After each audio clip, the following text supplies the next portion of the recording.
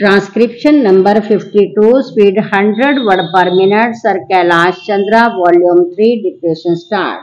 Sir, 1987 has been a year of persistent challenge and of determined response by the government staff. It has been a year of achievement in the face of great difficulties. Stop. Some difficulties were caused by disruptive forces within the country, some difficulties by disruptive forces inspired from abroad, and some difficulties were caused by the weather. Stop stanza. When in 1966-67 Indiraji launched the Green Revolution, she too was faced with similar difficulties, weather difficulties. Stop. It was her farsightedness that has given our economy the strength and resilience with which it has met the present crisis, with which we have been able to meet the present crisis entirely through our efforts and our endeavors. Stop. We have not carried the begging bowl to anyone. Stop. We have not compromised on our freedom of action. Stop. At the time, Indiraji's strategy was opposed by many experts and technicians. Stop.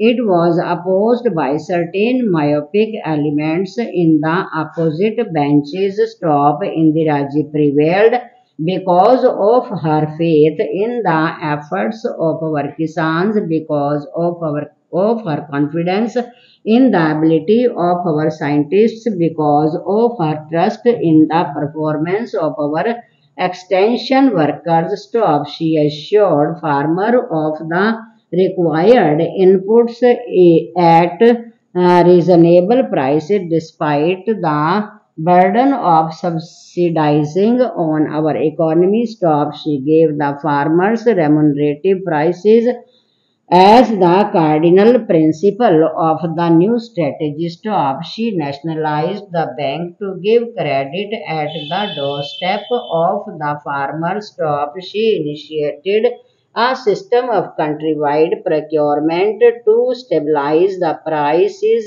that the farmers would get. Stop. Indiraji ensured that her strategy looked to the interests of all sections of our rural community, not just the farmer but also the small and marginal cultivator, landless laborer, and even the rural artisan. Stop stanza. We doubled our output in 2 decades because of her integrated vision of rural India, her sympathy and understanding for each segment of the rural society, because of our assiduous attention to inputs, to costs, and to subsidies.